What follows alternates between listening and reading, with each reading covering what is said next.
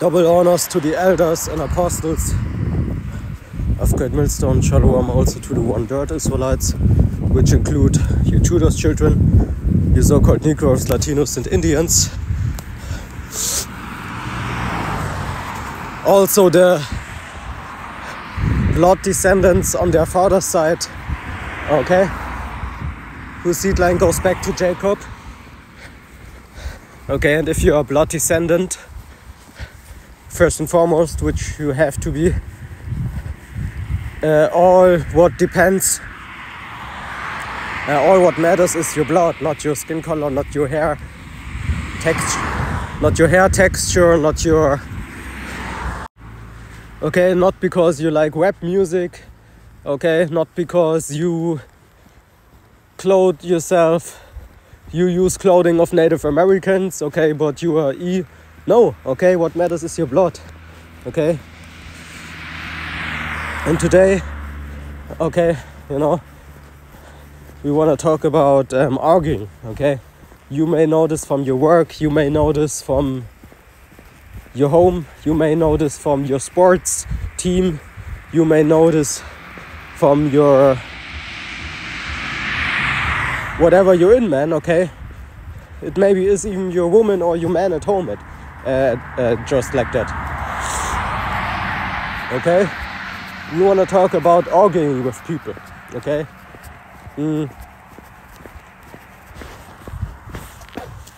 Of course, I don't say, oh, be that super, that super, overly nice guy, okay, that says yes and every time and doesn't even have his own opinion on things, okay, but that wouldn't fit you anyway because you are listening to this video. That means you have some knowledge of the truth, okay, especially to those who are in the truth actually, okay. You would be a yes, I say yes to everything type of person, but since you are in the truth, you aren't, okay. So that's of course good, but not being caught up in this matrix, of course, but we are the light of the world, okay. And sometimes people are just wicked, but which means if you okay, we are lambs between wolves, okay. So sometimes if you try to argue, remember one thing, okay, too much arguing is anyway not good, okay, for the wicked, also not for us, okay, because all that arguing, okay, is what the Temanites, the East, do, they sit together, 20 people, but they don't argue to come to a really conclusion. They just argue that in the end everybody can still have his own opinion. But we're not like that, man, okay. We have a law, everybody would agree, okay, on biblical points which are given by the elders and apostles of Great Millstone, okay. So that arguing thing is not something what you really want for your life. And remember, we understand that. That's why we are in the truth, okay. There is no arguing about if swine's flesh is unclean or clean. No. Okay, like the scripture says, be careful that you will not fall into these different philosophies and philosophy itself. Okay, you can't argue with a brother that is in the truth about if swine's flesh, today it wouldn't be unclean because they produce it from certain farms that are really separated, and no, it is unclean.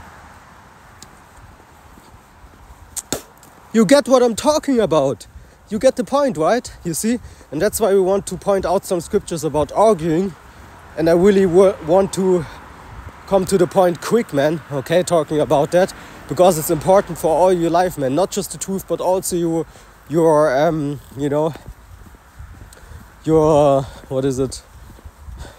life as a fallen angel in a world full of demons, basically, okay, or as a future king, okay, in a world full of what is it,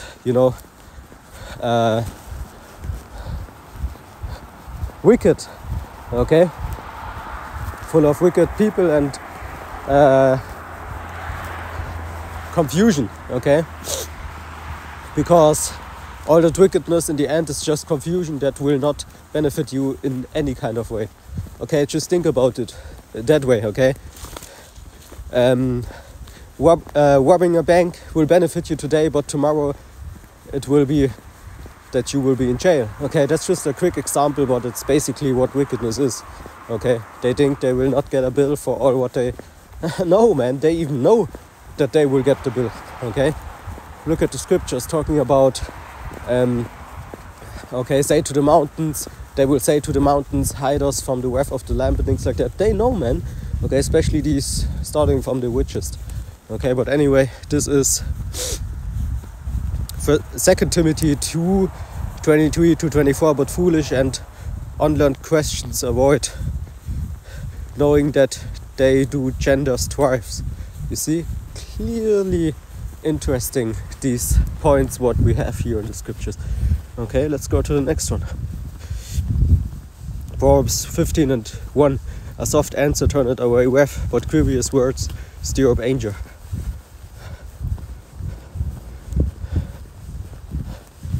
Okay, of course I admit that sometimes you don't know anymore what you can say in a soft way to somebody that he is an asshole. In the end it will be still the word there what makes the difference, okay, being actually really aggressive. But you have to keep in mind but that this is something which fits to all time, okay, from the time where they wrote these things, okay, Proverbs for example, to the time now.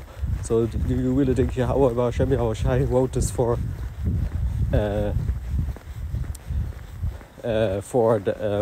what is it, without a reason?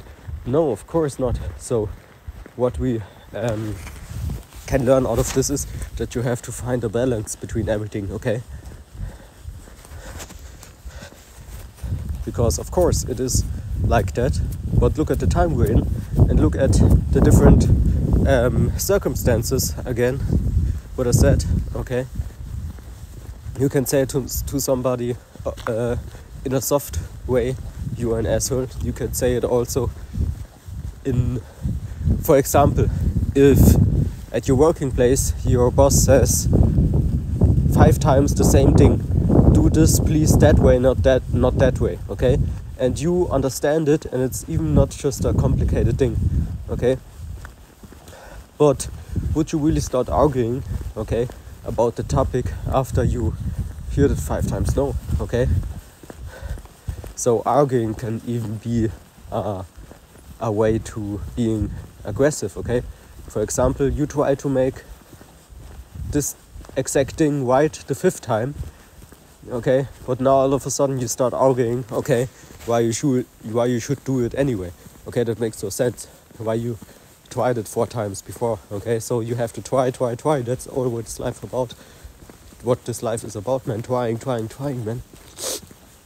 Okay, try to be a light unto the people. Try to be, conform and good to everyone, as long as it is on your side. When somebody has a problem with you, he has a problem with you. Okay, you can be even that nice guy and it will still not change. Okay, you can even be in the right and he's in the wrong. It will still not change. He has a problem with you or she. Okay, and that would only make sense if you come into the scriptures and read these lessons. Because what? Let me get that. Okay, to close out. You see, Proverbs 23:9, speak not in the ears of a fool, for he will despise the wisdom of thy words. Exactly, you see, because he will maybe be in the wrong already, but now you start arguing, okay, but he really has no understanding or common knowledge or common, wisdom to, maybe he's even disabled in some way, okay, That can be also, so be mindful of these things. Today it's basically confusion everywhere, and you don't know what these people into, man. Okay, so the best is to really wait, having patience, and looking for the answer from on high, from Yahweh Baruch Shem Yahweh Shai. Maybe you want to even pray, okay, but waiting that Yahweh Baruch Shem Yahweh Shai does something, because he sees everything. And when he does something, you better believe that the answer or the effect of you being treated that way, let me say like that, somebody really has a problem with you, but I really don't hope, but it can be.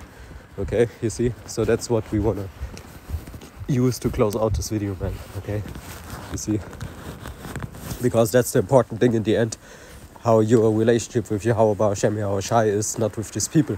Okay, because think about it, Yahweh Baruch Shem Yahweh Shai can give you $1 million right tomorrow, and you wouldn't care about your relationships to these wicked people, or about some boss or whatever. No, you buy a really big house for the Brotherhood, and that's what you do, man. Okay.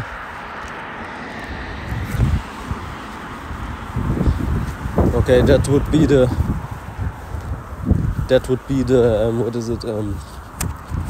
the use of your money, okay, to do things that are basically worth it, okay.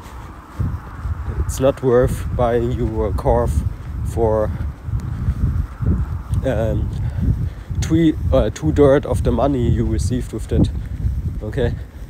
It's worth maybe to buy a little better car that, I don't know, that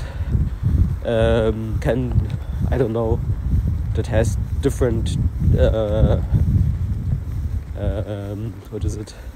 technology that can be used to, I don't know, to transport you better from one place to another. I don't know, I don't say if you win $1 million tomorrow, what shouldn't be your wish in any kind of way. Of course, it's better to get maybe 10,000 or 100,000. Okay, we talk about that thing, where you rich all of a sudden. Okay, you don't want that really, But anyway, I don't say it's bad, okay, for you to buy a car. Let's say you win 50,000, okay, and you buy a car for maybe 10,000 or 15,000, and the rest you use for a house, for the Brotherhood, so we can be together and things like that. Okay, I don't say, I'm not the one who goes there and says, oh, that was exactly 160 euros or dollars too much. Okay, I'm not the one.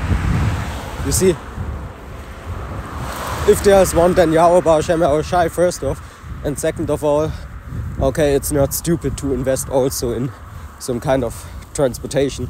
And of course you want to care for the Brotherhood, so you buy a house, right? And a house is really expensive today, the more, okay?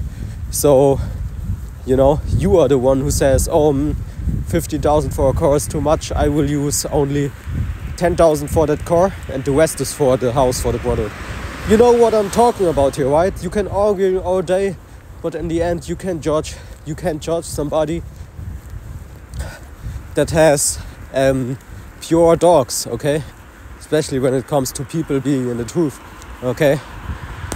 Because if I think about it, even if you would say, oh, your dogs with these different other people are not pure. Oh, but actually they are, because if I think about that, the